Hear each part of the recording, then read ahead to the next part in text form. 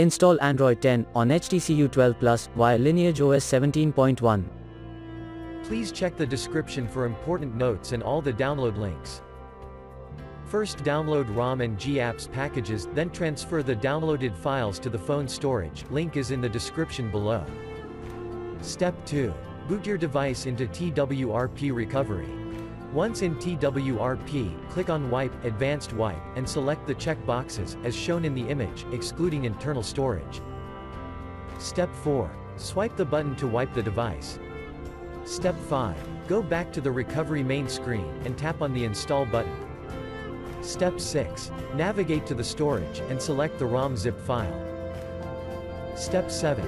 Finally, swipe the button on the screen, to install ROM file. Step 8. Flash the GApps zip package, in the same manner.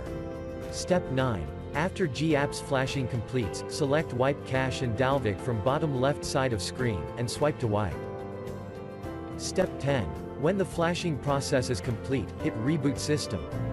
That's it, you have successfully installed the ROM on your device.